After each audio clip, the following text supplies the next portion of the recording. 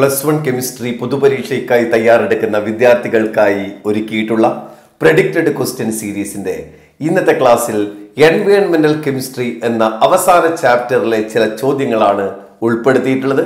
പൊതുവെ വെയിറ്റേജ് കുറഞ്ഞ ഒരു ചാപ്റ്ററാണ് എൻവയോൺമെന്റൽ കെമിസ്ട്രി. അതിലെ ചോദ്യങ്ങൾ നമുക്ക് ഡിസ്കസ് ചെയ്യാം. ക്ലാസ്സിലേക്ക് എല്ലാ പ്രിയ വിദ്യാർത്ഥികൾക്കും സ്വാഗതം. എൻവയോൺമെന്റൽ കെമിസ്ട്രി എന്ന അവസാന ചാപ്റ്റർ നമ്മൾ ഡിസ്കസ് ചെയ്യുമ്പോൾ അതിൽ നിന്ന് വരാൻ സാധ്യതയുള്ള ചില ചോദ്യങ്ങളാണ് ഇന്ന് നമ്മൾ പരിചയപ്പെടുന്നത്. അതിൽ ആദ്യത്തെ ചോദ്യം what is men by green house effect എന്നുള്ളതാണ്. ഗ്രീൻ ഹൗസ് ഇഫക്റ്റിന്റെ സ്റ്റേറ്റ്മെന്റ് ആണ് അവിടെ ഉള്ള question.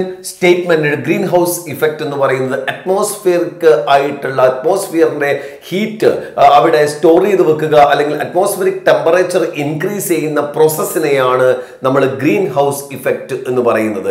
That is it States that earth atmosphere traps the heat from the sun and to prevent it from escape into out space. അതായത് outer സ്പേസിലേക്ക് പോകാതെ heat സണ്ണിൽ നിന്ന് പുറത്തു വരുന്ന സൂര്യനിൽ നിന്ന് പുറത്തു വരുന്ന ഹീറ്റിനെ അവിടെ തന്നെ സ്റ്റോർ ചെയ്ത് വെക്കുന്ന അല്ലെങ്കിൽ അവിടെ തന്നെ തങ്ങി നിൽക്കുന്ന ഈ പ്രതിഭാസത്തെയാണ് അറ്റ്മോസ്ഫിയറിൽ സ്റ്റോർ ചെയ്ത് വെക്കുന്ന ഹീറ്റ് തങ്ങി നിൽക്കുന്ന പ്രതിഭാസത്തെയാണ് നമ്മൾ ഗ്രീൻ ഹൗസ് ഇഫക്റ്റ് എന്ന് പറയുന്നത്. അപ്പോൾ സ്റ്റേറ്റ്മെന്റ് ചോദിച്ചു കഴിഞ്ഞാൽ വ്യക്തമായിട്ട് നമുക്ക് ഇങ്ങനെ എഴുതാം. It States that Earth atmosphere traps the heat from the sun and prevent it from escaping into the outer space എന്ന് നമുക്ക് കൊടുക്കാം. അല്ലെങ്കിൽ ഞാൻ ആ മീനിങ് വരുന്ന രൂപത്തിലേക്ക് നിങ്ങളുടെ സ്വന്തമായിട്ടുള്ള സെന്റൻസ് എഴുതിയാലും മതി. അതാണ് 1 മാർക്കിന്റെ ഒരു ക്വസ്റ്റ്യൻ ആയിട്ട് വരുന്നത്.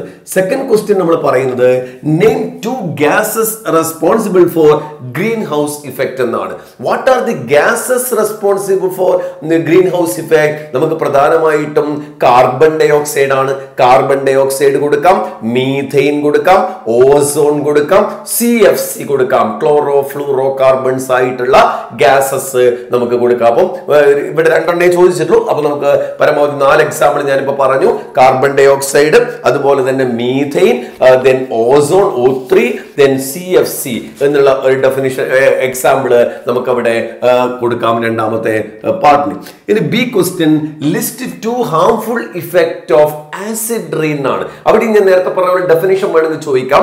ആസിഡ് റെയിൻ എന്ന് പറയുന്നത് റെയിന്റെ pH 5.6 കുറവാണെങ്കിൽ അതിന് അസിഡിറ്റി ഉണ്ട് എന്ന് പറയാം. ആസിഡ് റെയിൻ എന്നുള്ള വിഭാഗത്തിൽ നമുക്ക് അതിനെ പെടുത്താം. ഓർമ്മിക്കുക, 5.6 pH അതിനേക്കാൾ കുറവാണെങ്കിൽ നമുക്ക് ആസിഡ് റെയിൻ എന്ന് പറയാം. അപ്പൊ ആസിഡ് റെയിന്റെ പ്രധാനമായിട്ടുള്ള ആസിഡ് റെയിന് ഉണ്ടാവുന്ന ഗ്യാസസ് ഏതൊക്കെയാണെന്ന് വേണമെങ്കിൽ ചോദിക്കാം. അപ്പോ സൾഫർ ഡയോക്സൈഡും നൈട്രജൻ ഡയോക്സൈഡും ഒക്കെയാണ് എക്സാമ്പിൾ. SO2, NO2 പോലെയുള്ള ഗ്യാസസ് ആണ് ആസിഡ് റെയിന് കാരണമായിട്ട് വരുന്നത്.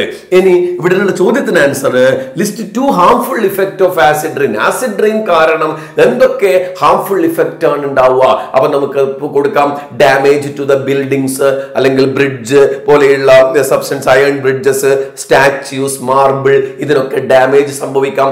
അതുപോലെ തന്നെ it harmful four plants as it dissolves in and washes away nutrients needed for their growth. പ്ലാന്റ്സിന്റെ വളർച്ചയ്ക്ക് ദോഷകരമായിട്ട് ബാധിക്കുന്നു എന്ന് നമുക്ക് കൊടുക്കാം. അങ്ങനെ 2 റീസൺ നമുക്ക് 2 ഹാംഫുൾ ഇഫക്റ്റ് നമുക്ക് അവിടെ കൊടുക്കാൻ വേണ്ടിയിട്ട് കഴിയും.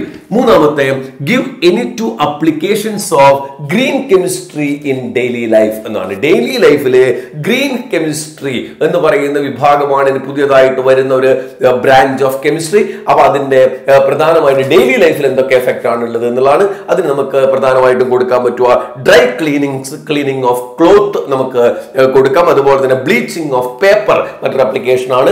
അതുപോലെ തന്നെ സിന്തസിസ് ഓഫ് കെമിക്കൽസ്, എത്തനാൾ പോലെയുള്ള എത്തനാൾ CH3CHO എത്തനാൾ പോലെയുള്ള കെമിക്കൽസ് നമുക്ക് നിർമ്മിക്കാൻ വേണ്ടിയിട്ട് പിന്നെ ഗ്രീൻ കെമിസ്ട്രി ആപ്ലിക്കേഷൻ ആയിട്ട് ഉപയോഗിക്കാം. അപ്പോൾ ഡ്രൈ ക്ലീനിങ് ഓഫ് ക്ലോത്ത്, അതുപോലെ തന്നെ ബ്ലീച്ചിങ് ഓഫ് പേപ്പർ, അതേപോലെ തന്നെ സിന്തസിസ് ഓഫ് കെമിക്കൽസ് എന്നിങ്ങനെ നമുക്ക് എക്സാമ്പിൾ ആയിട്ട് അതൊരു ആപ്ലിക്കേഷൻ ആയിട്ട് കൊടുക്കാം.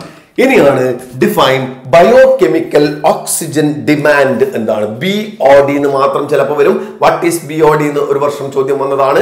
ബയോകെമിക്കൽ ഓക്സിജൻ ഡിമാൻഡ് എന്നുള്ളത് അതിന്റെ സ്റ്റേറ്റ്മെന്റ് എന്താണ്. BOD is the amount of oxygen required by micro organism. Amount of oxygen required by micro organisms to oxidize organic matter present in the polluted water. Polluted water le organic matter ne oxidize ചെയ്യാൻ oxygen എത്ര ആവശ്യമുണ്ട് micro ഓർഗാനിസത്തിന് എന്നുള്ളതിനെയാണ് BOD എന്ന് പറയുന്നത്. So it states that the amount of oxygen required by microorganism to oxidize organic matter present in the polluted water is called BOD എന്ന് നമുക്ക് കൊടുക്കാം. Then last question, name the type of smog generally formed during cool and humid climate എന്നാണ്. Cool and humid ക്ലൈമറ്റിന് ഏത് type smog ആണ് generally ഉണ്ടാവുന്നത്? That is called classical smog എന്നാണ് ഉത്തരം. അപ്പം ഫോട്ടോകെമിക്കൽ സ്മോഗും ക്ലാസിക്കൽ സ്മോഗും എന്നിങ്ങനെ രണ്ട് തരത്തിലുള്ള സ്മോഗ് ഉണ്ട്. അതിന് ഡിഫറൻസ് വേണമെങ്കിൽ എക്സാമിന് ചോദ്യം വരാതെ നിങ്ങൾക്ക് ഇതിന്റെ കൂട്ടത്തിൽ പ്രിപ്പയർ ചെയ്യാൻ വേണ്ടിയിട്ട് സാധിക്കണം. അപ്പോൾ ഇത്രയാണ് പ്രധാനമായിട്ട് നമ്മൾ പ്രിഡിക്റ്റഡ് ക്വസ്റ്റ്യൻ സീരീസ് എന്ന് പറയുന്ന ഈ ഒരു സീരീസിൽ നമ്മൾ ഉൾപ്പെടുത്തിയിട്ടുള്ള ചോദ്യങ്ങൾ. ഈ 5 ചോദ്യങ്ങളാണ് ഇവിടെ നമ്മൾ ഉൾപ്പെടുത്തിയിട്ടുള്ളത്. അപ്പൊ ഈ ക്വസ്റ്റ്യൻസ് നിങ്ങൾ പലാവർത്തി ചെയ്ത് പഠിക്കുക. വീഡിയോ കാണുമ്പോൾ തന്നെ ഉത്തരം എഴുതി നോക്കുക. എഴുതിയിട്ട് തന്നെ ഒരു നോട്ടിൽ നിങ്ങൾ എഴുതിയിട്ട് ഓരോ ക്വസ്റ്റ്യൻ ആയിട്ട് ചെയ്ത് പഠിച്ചു കഴിഞ്ഞാൽ നമ്മൾ 45 ക്വസ്റ്റ്യൻ ആണ് ഈ സീരീസിൽ ഡിസ്കസ് ചെയ്യുന്നത്. അപ്പോൾ ഇതിൽ നിങ്ങൾക്ക് എല്ലാ ക്വസ്റ്റ്യനും എൻവയോൺമെന്റൽ കെമിസ്ട്രി എന്ന ചാപ്റ്ററിലെ മുഴുവൻ ചോദ്യങ്ങളും ചെയ്യാൻ വേണ്ടിയിട്ട് സാധിക്കട്ടെ എന്ന് ആശംസിക്കുന്നു. പുതിയൊരു ചോദ്യവുമായിട്ട് അടുത്ത ക്ലാസ്സിൽ നമുക്ക് വീണ്ടും കാണാം.